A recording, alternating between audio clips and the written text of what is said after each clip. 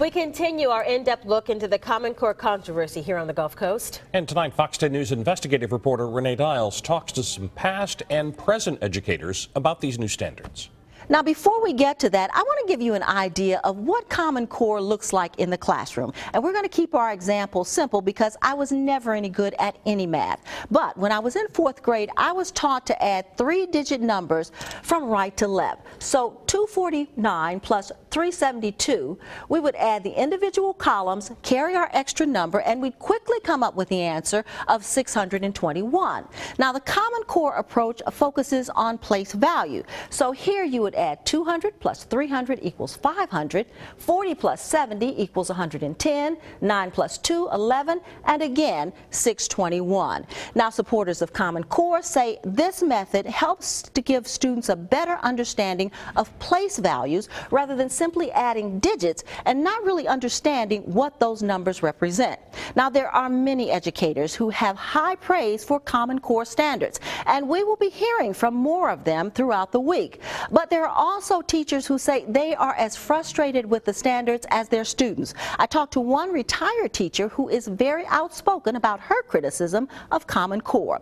She says working teachers are afraid to speak out, but she is a member of a group of current and past teachers who think Common Core is a big mistake. It takes 2 of these to make 1 of these. Okay. Mobile County Public School students are in their 2nd year tackling Common Core math standards. What was our fraction for trapezoid? 8 what?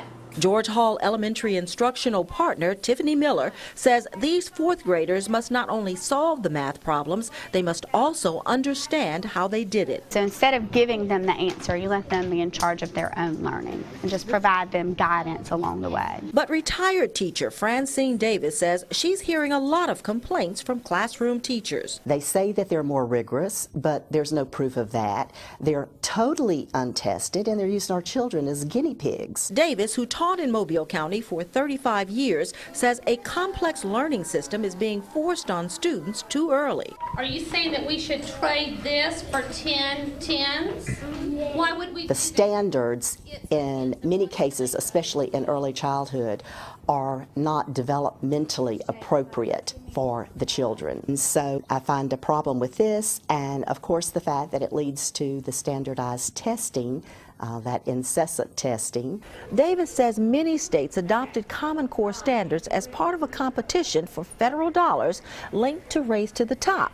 Now, most of those states, including Alabama, didn't get the money, but by then they were already committed to the new standards. So we put into place a set of national standards all the way across the United States that have never been tested, never been proved, and there's no empirical evidence anywhere. It's giving kids the freedom to think and guiding them in their thinking, and hopefully in the end they'll be able to apply that to wherever they want to go. Okay. Do you agree or disagree? Dr. Miller says the Common Core standards students are learning in the classroom will take them much further than the old way of learning. You have to be able to communicate with other people. You have to be able to come to a basic understanding. You have to be able to pull all the information you have from various sources and apply it to a problem, and that's all we're teaching. We really can't afford to wait another 5 or 10 years down the line to see if this works, because in the meantime, what happened to my grandchild, what happened to your grandchild along the way? We just can't afford to do that.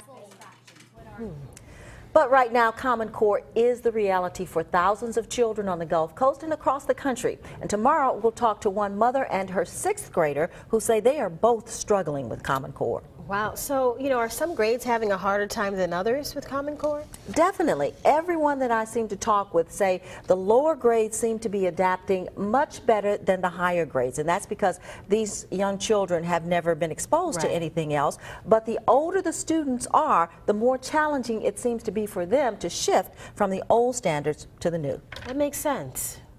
Now, if you want to see examples of this, where should folks go? Well, we have some examples, additional examples, posted on our website, fox10tv.com. The link is just to the right of the main Common Core story on our home screen.